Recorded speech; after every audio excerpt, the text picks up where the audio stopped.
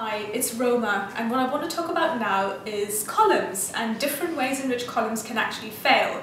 So it's really important that we make sure that our columns are strong enough to carry the weight that they need to carry. But there's two different ways in which they can fail. So the first way is something that we tended to see a bit more with ancient structures, so the ones that were made out of brick or made out of stone, because they tended to be quite chunky and large in diameter.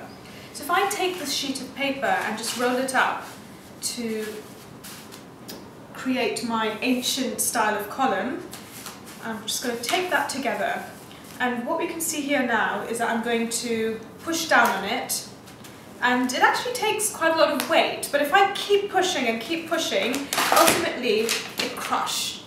So that crushing is one of the mechanisms by which a column can fail.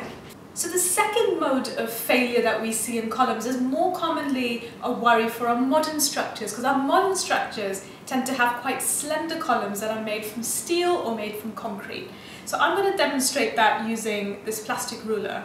So now if I push down on this, what we're going to see is it's bowing. And if I keep pushing and keep pushing, this ruler is going to snap, but I'm not going to do that because I quite like this ruler. But this demonstrates a different way in which columns can fail.